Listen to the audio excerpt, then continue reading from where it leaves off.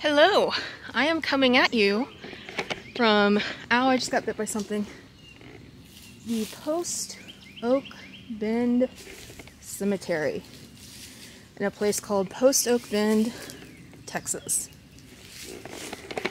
Now, I've actually been out here before, and I can't stay out here as long as I did last time because it is way more overgrown than it was.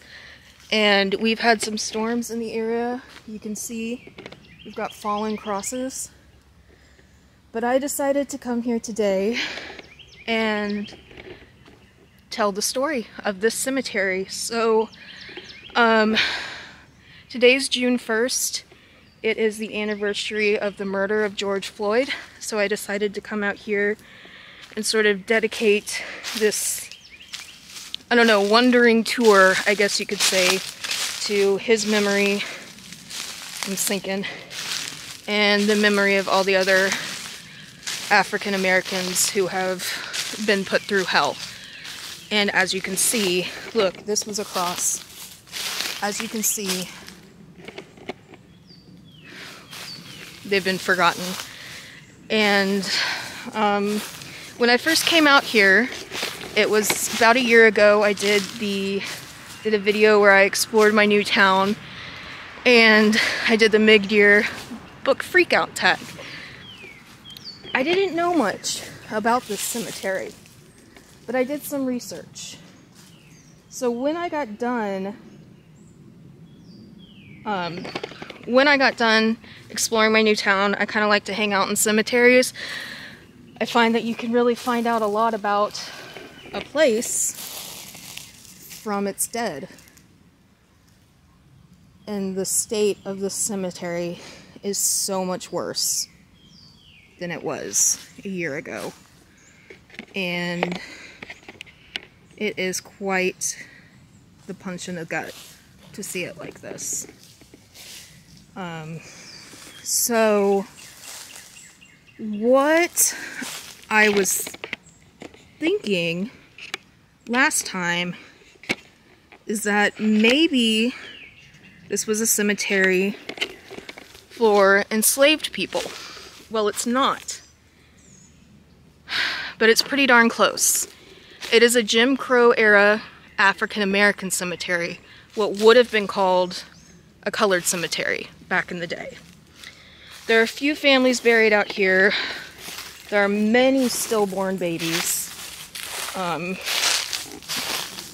And just to put into perspective how racist people were during this era, they didn't even want African Americans buried in the same cemetery as their family members. And that to me is just absolutely wild. I'm not being disrespectful, trotting upon these graves, but there's just no path. So I thought I would come out here. This is Post Oak Bend, Texas. And after I came out here the first time, I did a lot of research about this cemetery. And I found some cool stuff out. Cool / sad. I really connected to it because I found out, and I'm sure she's here somewhere, that there's a 16-year-old girl who essentially died of a sinus infection. She, I'll put her name up on the screen. She had a sinus infection, developed septicemia, and passed away. I'm going to take a moment. I'm going to read some of the names of the people in this cemetery, just to remember them. So William Anderson, he lived from 1873 to 1911. Leroy Bassett, this is the newest grave, 1960 to 2011. Pink Bishop, 1902 to 1948. Charlie Busby, 1884 to 1904. Maudie Busby, 1889 to 1905. John Coleman, unknown, to 1958. M.B. Edmond, July 1927 to May 1932. This is a little boy who drowned. Abra Ella Essieri, 1905 to 1917.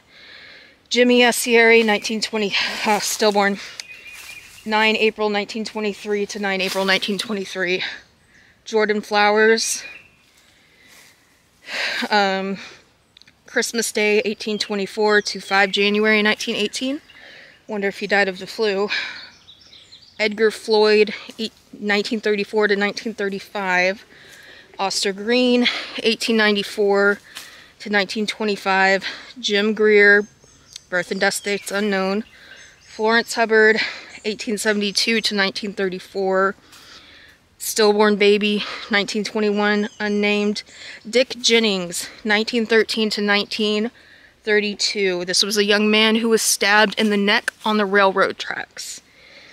James Jack Jennings Sr.'s, 1881 to 1941. Lula Jennings, 1884 to 1922. Nora Jennings, 1910 to 1917. Sherbeen Jennings, 1912 to 1932. Elizabeth Johnson, 1906 to 1932. Richard Bud Johnson, Bud Johnson, 1866 to 1904. Infant daughter Kent, 1930, stillborn. HGL. I think that is this tombstone over here. Let's go find HGL. Let's see, his cross has fallen down too. Her, I don't know.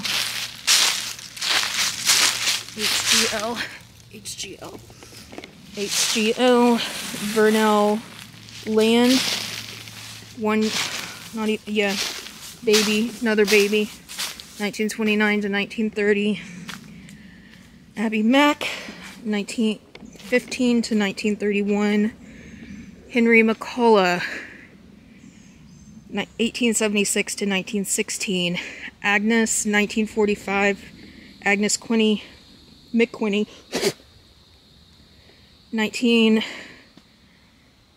I'm getting eaten up. 1845 to unknown. Ben McQuinney, 1840 to 1922. Lucy James Monroe. That's the tombstone over there. It's actually marked. 1893 to 1939. Will Monroe, 1895 to 1965. Ellis Monroe, June 1891 to unknown. Ellie Pipkins, 1927 to 1933. Pearlie Mae Red, 1915 to 1916. Martha Reynolds, 1897, lived one day, 1897 to 1897. January 23rd to January 24th. Jesse Rowland,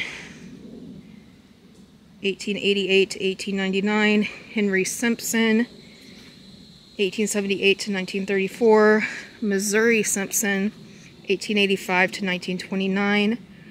Sadie Simpson, 1910 to 1941.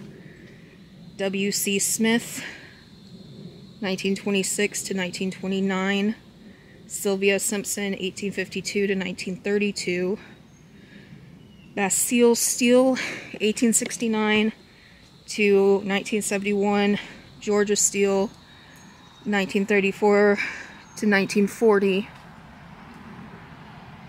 I'm getting bitten. Robert Sterling Jr., 1931 to 1936.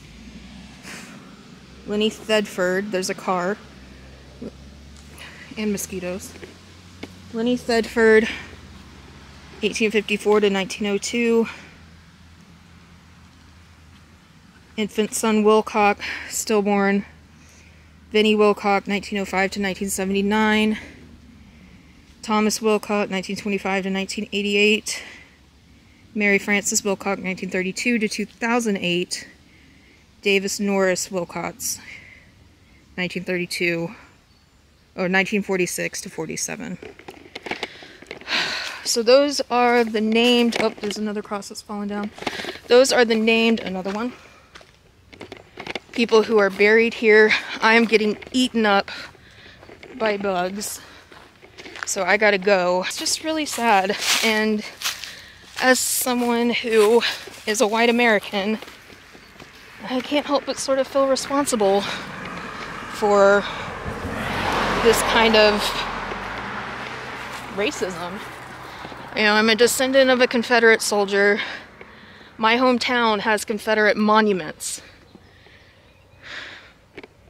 But this is all the African Americans get.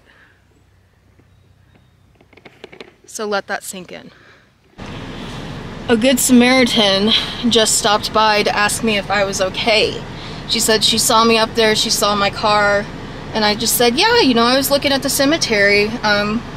And I told her a little bit of history about the cemetery. She said she grew up in central Indiana, and her grandmother was really into genealogy. So she spent her spring breaks and summers up in the cemetery. And if she's stopping by, she's definitely from this area. So she didn't even know there was a cemetery right there. So talk about forgotten history. Hopefully the Confederate monument comes down in my hometown really soon. This woman was white as well. She said it's really sad, but it's our history and we need to remember it. We don't need to remember the Confederates. We need to remember these people. So, thanks for watching. I'm gonna go ahead and sign off. I've got to go home and treat some of the bites I just got. I still feel pretty guilty leaving because of bugs after all these people went through. So, God bless America.